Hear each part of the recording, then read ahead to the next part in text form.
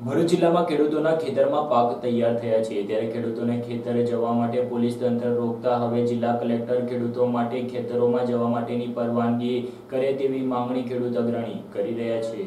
Corona વાયરસને ફેલાતો અટકાવવા માટે લોકડાઉનની જાહેરાત કરાઈ છે ત્યારે લોકડાઉન વચ્ચે તમામ લોકોને ઘરમાં રહેવા માટે સૂચના આપવામાં આવી રહી છે। ત્યારે આ વચ્ચે પણ લોકો બિનજરૂરી ઘરની બહાર નીકળતા હોવાને પગલે વારંવાર પોલીસ પ્રશાસન દ્વારા સમજાવટ બાદ પણ નીકળતા લોકો સામે હવે પોલીસે વલણ અપનાવ્યું છે। ત્યારે આજ રોજ રાષ્ટ્રીય કિસાન વિકાસ સંઘના અધ્યક્ષ અરવિંદસિંહ રાણાએ મીડિયા સાથેની વાતચીતમાં જણાવ્યું હતું કે રાષ્ટ્રીય કિસાન વિકાસ સંઘને ભરૂચ જિલ્લાના કિસાનોની ફરિયાદ મળી છે કે અત્યારે કિસાનોને ખેતરમાં પાક તૈયાર થઈ ગયો છે। કિસાનો ખેતરમાં જાય છે તો પોલીસ તંત્ર દ્વારા પકડી લેવામાં આવે છે અને પોલીસ કસ્ટડીમાં મૂકી દેવામાં આવે છે અને લાઠી દમન પણ ગુજારવામાં આવે છે, જે તદ્દન ખોટી બાબત છે તેવા ગંભીર આક્ષેપ તેમણે કર્યા હતા। વધુમાં તેઓ ઉમેર્યું હતું કે ગઈકાલે જ મુખ્યમંત્રીએ જાહેરાત કરી છે કે કિસાનો પોતાના ખેતરમાં પોતાના ટ્રેક્ટર તથા થ્રેશર જેવા સાધનો સાથે પોતે અને મજૂરો સાથે જઈ શકશે। આવી જાહેરાત છતાં પણ કનડગત થાય છે તેવા પણ આક્ષેપ કર્યા હતા। તેઓએ જણાવ્યું હતું કે હું મીડિયાના માધ્યમથી કલેક્ટરને વિનંતી કરું છું કે તાત્કાલિક અસરથી જાહેરનામું બહાર પાડે અને લાગતા વળગતા અધિકારીઓને સૂચના આપે જેથી ખેડૂતો પોતાના મહામૂલા પાક લઈ જઈ શકે।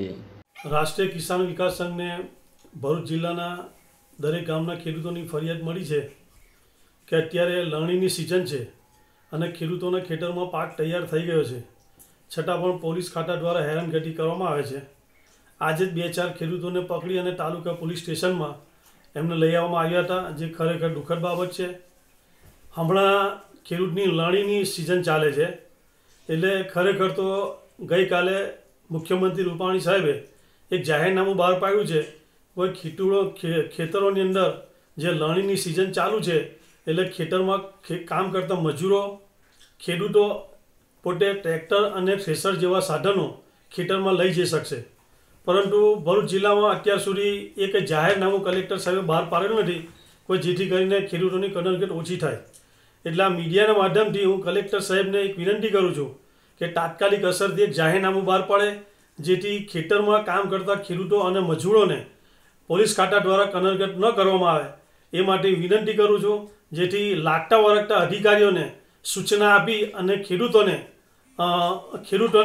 ન્યાય મળે એ માટે હું અપીલ કરું છું।